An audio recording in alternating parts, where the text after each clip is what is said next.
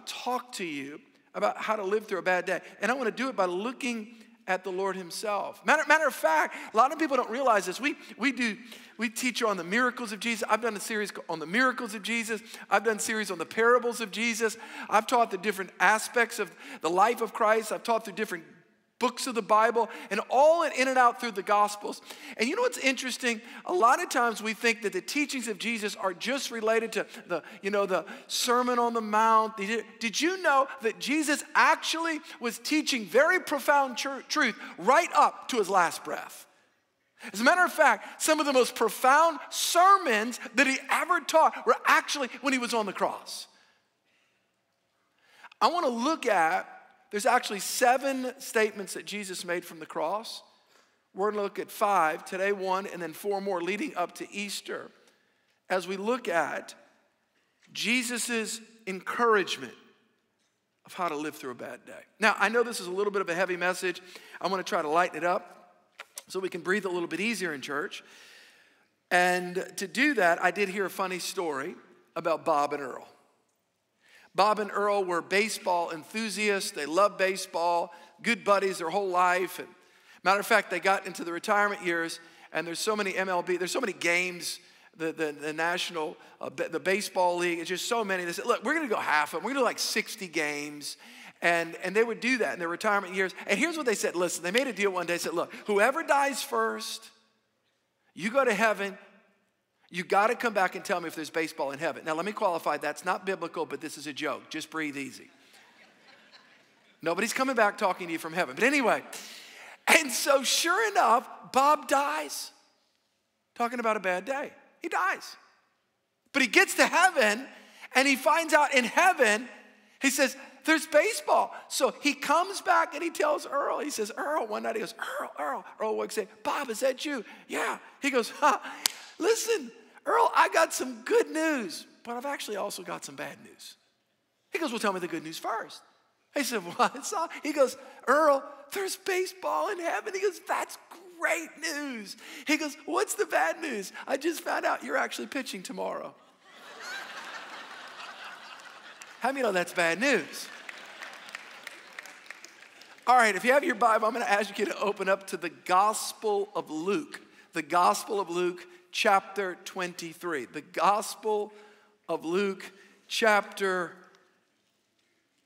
23. As a church, as we move towards really the body of Christ globally during the season of Lent, as we move towards Easter, there's an important day before Easter.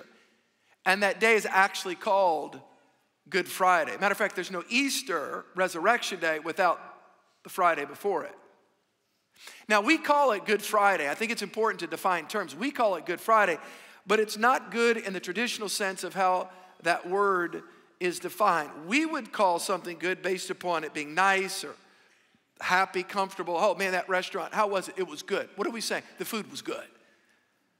Man, how's that new dress or how's that new coat? Man, it felt good when so we define good or goodness based upon something that's nice or some experience. Man, that was a good experience. So when we say that Friday was good, it's not good in the traditional sense of how we define the term good. Matter of fact, for Jesus, it was anything but good.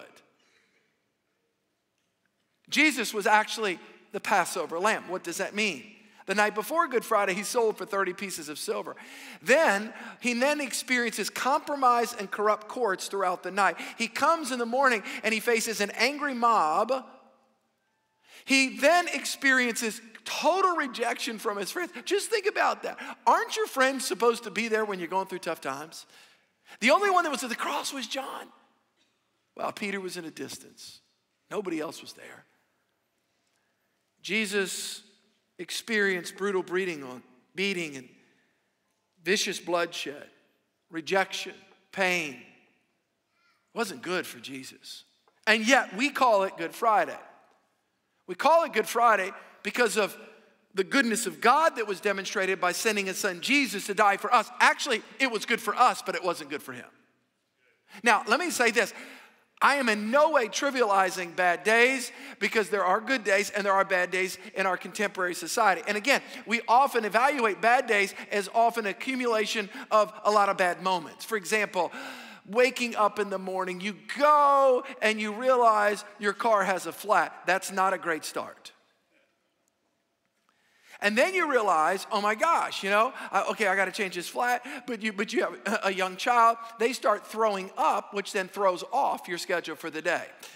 And a young parent said, amen.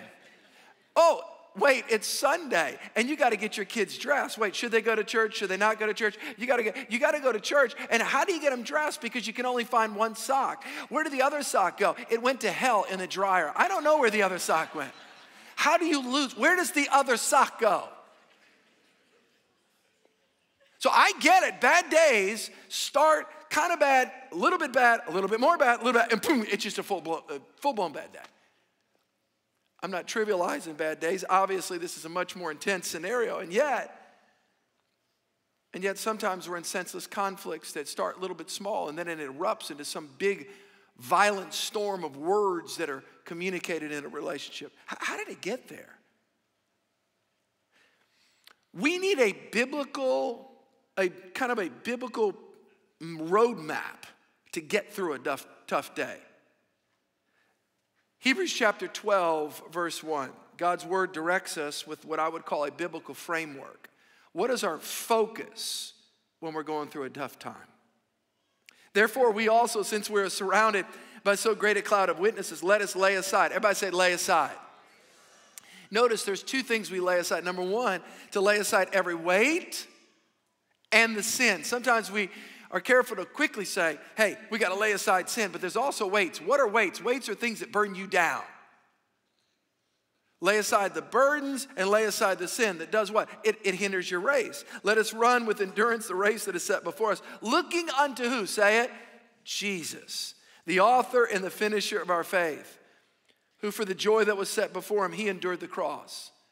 He despised the shame, and he sat down at the right hand of the throne of God. Pastor, what is the biblical framework that we should look towards? The biblical framework that we should actually look towards and that we should consider when we're going through a bad day is we actually should look to the cross, but not just the cross as a noun, but the words that actually came from the cross from the Lord himself. What were the words from the cross? We're going to evaluate them because they bring deep assurance to our soul.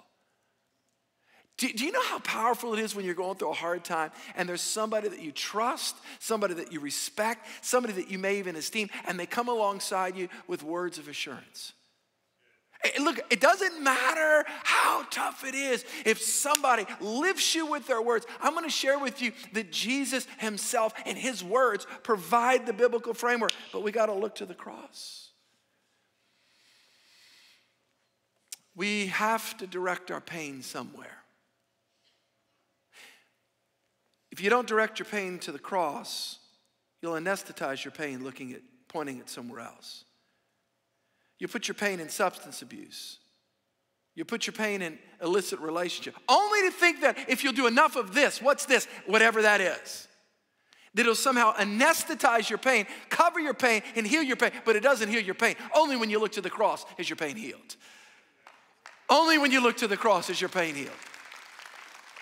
So we are to look. Everyone say, look. Who do we look? We're to look to Christ. In Luke chapter 23, let's look at how the assurance that comes from the words of Jesus. You know, it's amazing to me when I study this out, the patience that Jesus had, the compassion, the empathy that he had. Here it is. In his very last moments on the earth, in his dying moments, he still is not considering himself, but thinking about others. Luke chapter 23, verse 39 to 43. Here is the scene. Jesus, there's actually 3 men that are dying on the cross that day. Not just one, not just Jesus. They're all dying as criminals. Jesus as an alleged criminal for blaspheming, for declaring that he's God and the King of the Jews. And yet these 2 guys, there are other legitimate criminals. There's one on the right. He's a criminal. Now the Bible doesn't tell us what this person did other than they're a criminal. But then there's the other person on the other side of Jesus. Jesus is in the middle, that he's dying. Crucifixion was a form of torture in the first century. It's just a very graphic, gruesome experience. And they're crucified literally before all the public. The last words of Jesus, there are 7 statements. These are some of the statements that he made. Each week we're going to be looking at different ones. Each one, listen, are filled with encouragement to people going through a bad day. Luke chapter 23, verse 39. One of the criminals hanging beside him scoffed. He mocked him, he scoffed. So you're the Messiah, are you? Prove it by yourself. Prove it by saving yourself and us too while you're at it. But the other criminal protested, don't you fear God even when you've been sentenced to die? We deserve to die for our crimes, but this man, speaking of Jesus, hasn't done anything wrong. Then he said, this guy, Jesus, remember me when you come into your kingdom. And Jesus replied, I assure you today, you will be with me in paradise. This is an extremely important passage in all of the Bible because I believe it defines for us the how, the when, the where, and the why of our salvation. The how, the when, the where, and the why of our salvation. It's amazing that in this chapter, in these verses, they are rife. They are filled with assurances. It's amazing how many people that I talk today who I'll say to them, I say, do you know Christ? Or are you going to heaven? And here's what they'll say. This is important what I'm about to say. They'll say, I sure hope so. Anybody that says they hope that they're going to heaven doesn't know Jesus. Because when you know Jesus, you know that you're going to heaven. If you hope so, it's because you don't know so. But Jesus brings assurance. Everybody say assurance. That when you know Jesus, you know in your heart that you're right. Because your knowing is not based upon your works. It's based upon your trusting the one who ultimately did the work on the cross. You have to understand that. So I want to clear up any ambiguity that you may have as individuals. This is an actual message that you want to send to your friends. You want to send it to your neighbors because there's a clear plumb line. It's not I hope so. You've got to know so. And your confidence is not based upon your behavior. It's based upon your trust in the all-knowing God who sent his son Jesus to die on the cross. And your trust in that cross, in the work of the cross. To get through a tough day, we have to have assurance from God. So the first criminal, the Bible says he scoffed. The word scoffed, if you look at it, it's actually the Greek word blasphemo, where we get the English translated word blasphemous. It's to mock. It's to demean. So here's the first guy. Hey, let me give you the editorialized translation. Hey, if you're really who you say that you are, simple. Get yourself down, and by the way, why don't you get us down while you're doing it? That's literally what he said. This guy over here. Hey, he's talking past Jesus. Hey, what are you talking about, man? This guy, he's done nothing wrong. This guy starts preaching to that guy. I don't know if he's been to Bible college, probably not. But he was preaching from the cross. This guy right here, who had never been to seminary, he'd never been to Bible college, he probably had never been through Next Steps at Church of the King. Now that's tragic. Just a little input there. But anyway, this guy begins to preach some of the most profound theology in all the Bible. I want to look today at the 4 statements that this dying man knew from the cross. Number 1, if you have your Bible or you're taking notes, those that are following online with YouVersion, it's really important. You can download our app and you can follow along with the notes there as well. I want to talk to you today about 4 things the dying man, this man knew. Number 1, he knew that he would face God after death. When the first criminal starts insulting Jesus, the second man rebukes him. Look at verse 40. Don't you fear God even when you've been sentenced to die? In other words, don't you realize the seriousness of this situation? You're a few seconds from eternity. You're dying on a cross. And you're insulting Jesus. Hey, buddy, don't you get what's going on? You're about to step from this life into the next. Don't you even fear God? He recognized Jesus was God. Don't you fear God? It's amazing how people don't fear God. It's amazing how they don't realize. It's amazing to me in our culture how people don't even reckon with death itself. If you're young, it's a long time from now. The people that don't think about it today, it's, well, you know what, I just died, I'm just kind of, that's it. No. The Bible's real clear that when you die, there's two places you go. You either go to heaven, you go to hell. You spend eternity with Christ in heaven, or you go to a real bad place. The Bible teaches that. Matter of fact, the Bible is very clear that death is not the end. It's actually just the beginning. I don't care if you live 80 years, 90 years. Somebody recently, I don't know where I saw this on, this artificial intelligence. They're close to create a human. No, that's a robot that looks like a human. They're not made in the image, the likeness, and the dominion of God. They're not. Because by the way, the scripture's real clear. Hebrews chapter 9, verse 27. Everyone must die. How many times? Come on, say it. That was weak. Everyone must die. How many times? Say it. Once. I don't care what Hollywood says. Like we're into reincarnation, man. Like I didn't do really well in my last life. I've come back as a roach. I'm hoping to migrate, soul migration to a higher level of existence. I could do good. No. That's not scriptural.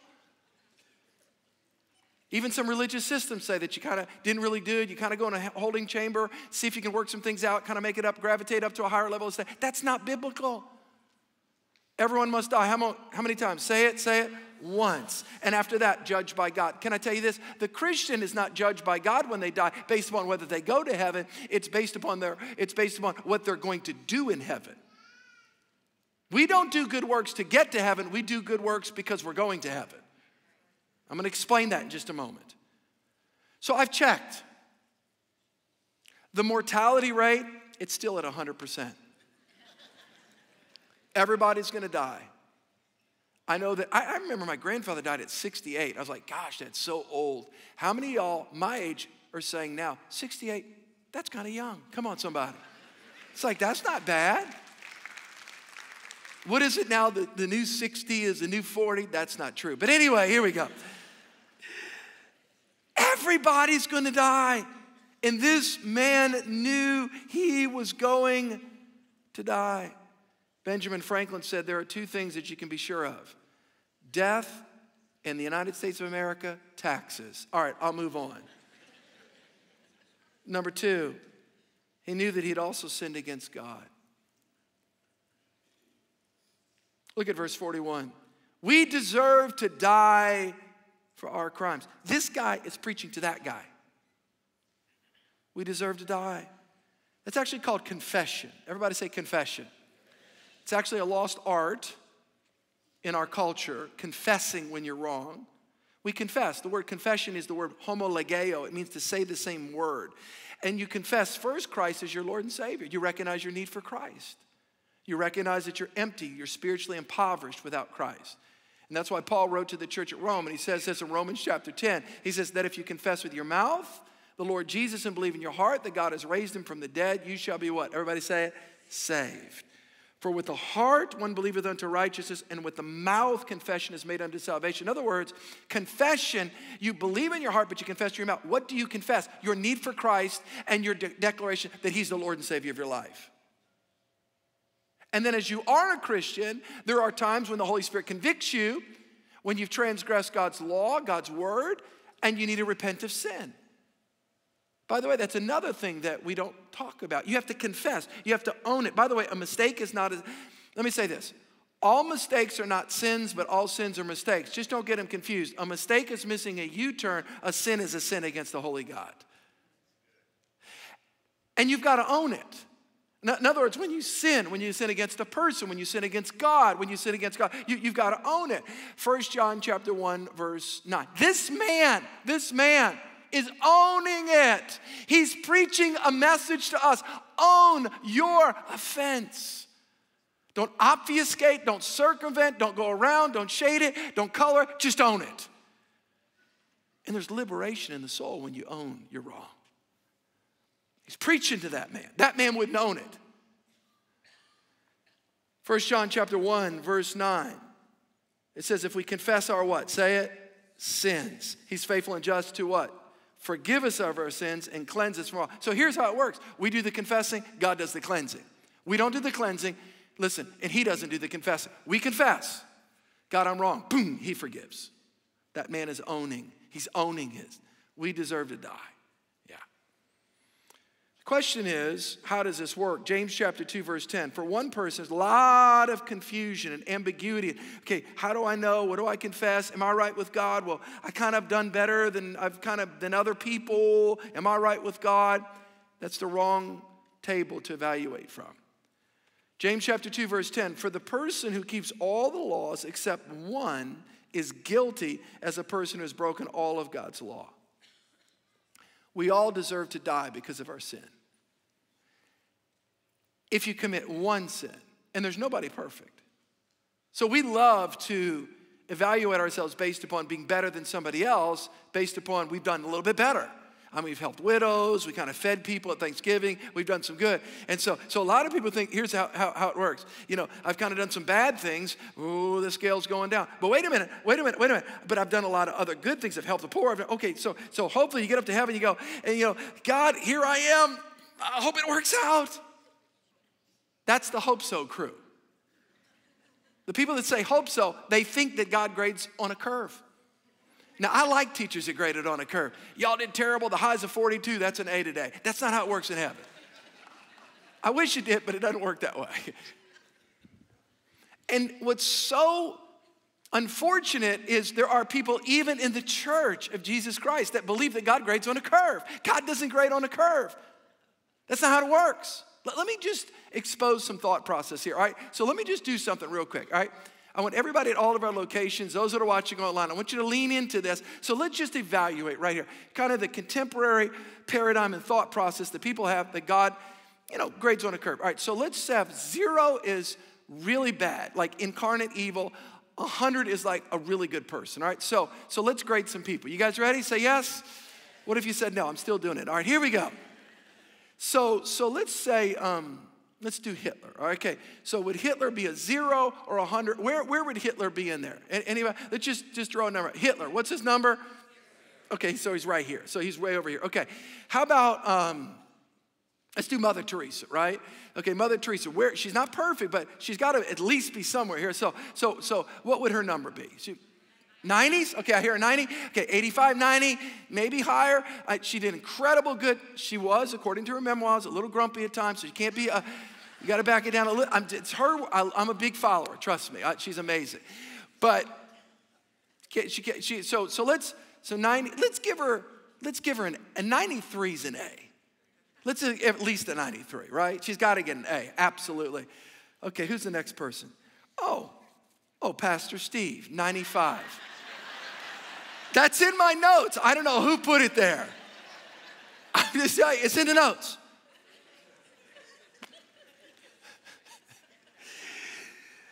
It is amazing how we grade. Matter of fact, you ought to let your spouse grade you. That probably get a pretty good assessment there, right? Now, let me just tell you, this whole thing is trying to expose the erroneous concept that God grades on a curve. It's not, who did better than, and we do good works, but we don't do good works to get saved. We do good works because we're saved. That's important. Let me give you a funny joke here. I do a lot of, you guys all hear about the St. Peter jokes, right? The pearly gates. So let me give you one. This is a joke, okay? Don't send me an email. That's not scriptural. I got it. I really got it. So you'd be surprised all the emails I get. I don't read them. But anyway, delete. All right, here we go. But you're loved by God. All right, here we go. So let me keep going. All right, so there's 3 people that get up to the pearly gates with Peter. It's a teacher, it's a doctor, and a lawyer. They die, they get up there, and they go, St. Peter, so good to see you. He goes, we got a problem. We're like overcrowded today. Like we really can't fit anybody. Well, okay. Look, it's really overcrowded, but here's what we're going to do. We're going to do a test. And if you get it right, we'll squeeze you in. But you got to get it right. Like, you got to know exactly. Okay, we'll start with the teacher. About 1900, there's a big boat. It sunk. It was a crash. It was terrible. And what's the boat? You should know this. The Titanic? Oh, good. You know it. Come on in. You made it. Come on in. Come on in. Teacher, into heaven. You made it. The doctor, you've had a little bit more education. I know there's PhDs on the teacher level, but this most of the, so we got to get this harder. How many people died on that boat? Oh, I just saw the movie, 1,503. You made it. Come on in, doc. You made it. To the lawyer. All right. Name all their names. I don't know. That's what I thought. See ya. Pastor, you say, do lawyers go to heaven? I'm not sure. No, I'm just joking. Of course they do. There's 10. My dad's an attorney, so I can do all this stuff. But here's the point. I don't care if you grade somebody a 99.9, they're not perfect. And guess what? The Bible says if you break one law, you're a lawbreaker, which means you need a Savior to save you from your sins. In other words, nobody's good enough to get into heaven based upon their works. So anybody that ever says, I hope so, doesn't know so. Jesus gives assurance. Everybody say assurance. That's not pride, that's not arrogance, that's assurance, not in your behavior, but in your trust in the Almighty God who sent his son to die on the cross to pay for your sins and mine. This is good news. This is good news. All of us have sinned, Romans 3:23, and come short of the grace of God. You've sinned, I've sinned. We all need a Savior. It's not, do I get up there, I kind of hope I did better. And we are into good works, but good works does not make you right with God. Good works are because you're right with God and Christian growth, but it doesn't get you into heaven. Romans chapter 6, verse 23, the wages of sin is death, but the gift of God is eternal life in Christ Jesus our Lord. Yeah. Number 3, what did this man know? He's preaching. This guy's preaching. Jesus is preaching. This guy's preaching. Luke chapter 23, verse 41. We deserve to die for our crimes, but this man, he's preaching. But this guy, he's not done anything wrong. We deserve to die for our crimes. But this man has never, ever done anything wrong. You know what he recognized? He recognized the sinless nature of Christ. You know, there's these movies out, and you'll see them, whether it's The Last Temptation of Christ over the years. And, you know, they've got these movies about Jesus. Not all of them. Let me clarify that. But there are some movies that typify that Jesus is struggling, you know, with sin, and he has kind of an illicit affair with this kind of lady. And can I tell you something? That is all unscriptural rubbish. Garbage. Jesus was sinless and perfect. He was 100% God, but 100% man. An imperfect sacrifice cannot redeem imperfect people. It has to be a perfect sacrifice to die for imperfect people to redeem us. To redeem us. Paul said it this way in 2 Corinthians chapter 5, verse 21. For God made Christ who never sinned. Any book you read, any novel you read, any movie you see. Well, you know, Jesus, you know, he had his issues too. No, he had emotions and he cried and there was pain and there was human grief, but there was no transgression of God's law. He was perfect. A perfect sacrifice. Behold the Lamb of God. He was a perfect lamb. Behold the Lamb of God who takes away the what? The sin of the world. For God made Christ, who never sinned, to be the offering for our sin so that we may be right with God through Christ. So here's how it works. Here's how it works. So the perfect sacrifice died on the cross. His name is Jesus. Watch this. Watch this. To redeem us from all of our anger, all of our lust, all of our pride, all of our sin. Here's how it works. This is the gospel. Any other gospel is a false gospel. The gospel of works is a false gospel. It is a doctrine of demons. Because you're not saved based upon works. You're saved based upon the work of Christ on the cross. I don't know how to get it any clearer than this. I don't usually preach this strong, but we've got to be shaken into the biblical truth here. Jesus is perfect. We are imperfect. That means he took our sin, all of our lust, greed, sin was put upon Christ at the cross. And guess what? He put his righteousness on us. Our unrighteousness went on Christ. His righteousness went on us. And we are saved and right. Everybody say right. We are right with God based upon his works, not our works. That's the gospel. That's the gospel. The life, death, burial, and the resurrection of Christ. We trust Christ. We're saved from our sins. And listen, and you can be sure of that. Anybody that says they hope so doesn't know so. Because what they're hoping so is that their good works outweigh their bad.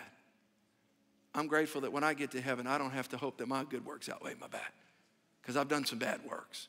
And I've done some good works. But it's his work. It's his work. This man's done nothing wrong. He's done nothing wrong. Yeah. Number 4, last one. He knew only grace could save him. It's unfortunate that at times we believe that Christianity is I've even heard this. You just kind of pull yourselves up by your bootstrap, or religion, if I just try hard, if I'll do better. Matter of fact, I heard a country song yesterday, working out, yesterday. And the song was, I'm not going to get it exactly right. I was trying to figure out which one it was, and I was like, okay, which one? But here's the essence of it. It's on a porch, and the whole point was, if I work real hard, I'm trying real hard to get to heaven someday. That's so unscriptural. You don't work real hard and hope you get to heaven someday. That's not how it works. Y'all do know what happens when you listen to country music backwards, right? You get your wife back, your dog back, your truck back, your job back. Sorry, if you're offended, I don't care either. And I kind of like some country music. But anyway, here we go. Let me get back to the Bible. Verse 42. I'm sorry. Here it is. Jesus, remember me. That's so profound. Here's what that man was saying. I can't save myself. Where are you right now? Are you still trying to save yourself? Why won't you just humble yourself and say, I need Christ. I need the forgiveness of sins. I need you. I need his righteousness. I'll give you my unrighteousness. I need your righteousness. Remember me. And by the way, here's what Jesus said. Today. Everyone say today. Today you will be with me in paradise. Today. Boom, you're with me. Not you're in a holding tank today. Today you're going to be with me. This man knew grace. Oh, that we would know grace. Grace. What is grace? It's God's riches at Christ's expense. What is grace? It's God doing for us what we can never do for ourselves. When I came to Christ at 19 years old, I remember at that Bible study, I was invited by 2 girls. I couldn't save myself. I couldn't change myself. You may be able to fix your business. You may be able to fix this or fix this relationship, but you can't fix your soul. Only God can fix your soul. Only God can forgive you of your sin. You got to see this. And I remember when I cried out, I said, Jesus, come into my life. Forgive me of my sin. Oh, man, he washed me and he cleansed me. And then he gave me his gift, the gift of the Holy Spirit. And then that means you're born again. And you're made right with God. You don't do right to get with God. You're made right. I'm brought into a right relationship with God. That humbles you. It's all level at the cross. It's all level.